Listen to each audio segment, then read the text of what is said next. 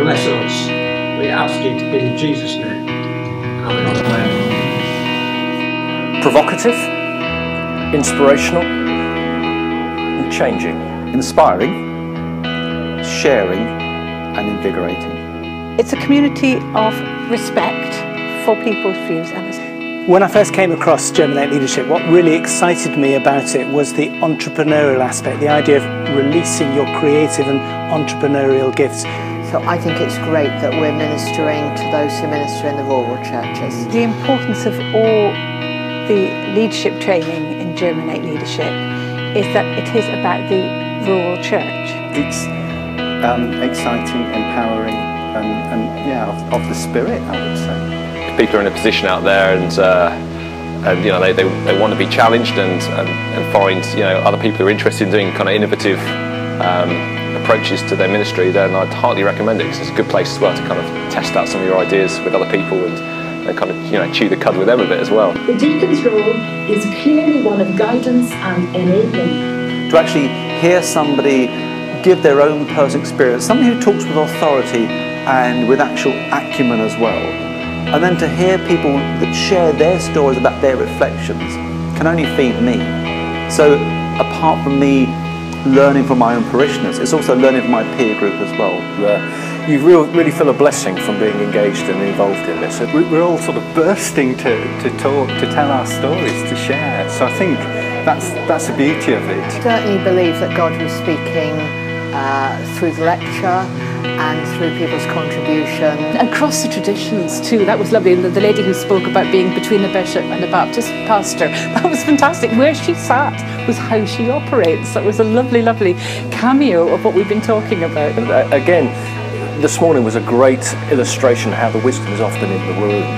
That you're not bringing something in additional, it's actually collective wisdom that you're gleaning and bringing that understanding. So we're kind of like iron sharpening iron. We're both learning and growing through the experience. And therefore it was important that the wisdom in the room should be shared rather than it come back to the front all the time. So that's what I was trying to model in the dialogue, but it really took off, as you see. You feel sometimes isolated in the context that you are, and then you come to days like this where people are asking the same questions. Often you get quite down and isolated, and then renewed and inspired. So it's that kind of dynamic that I'm looking for from Germinate Lectures.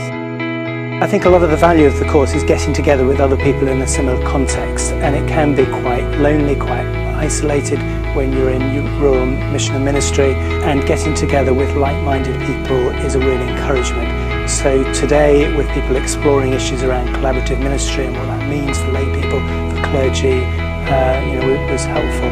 It's a safe space where you can think through some quite hard issues that you couldn't necessarily think through with your you know, superintendent or bishop or equivalents.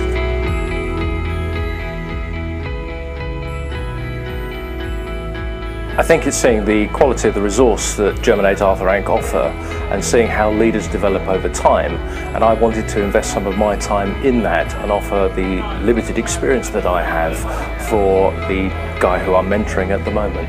Now, we've all got very different paths we've been on to this point, but yet we're all kind of sharing this journey together. It's yeah, it's a strength of the course. Yeah. It's exciting and encouraging to be with an enthusiastic group of people who have been inspired and equipped for their mission and ministry, and it's just a privilege to be with them. Whatever your journey has been, it would the encouragers to walk with you on the journey and help you explore new areas.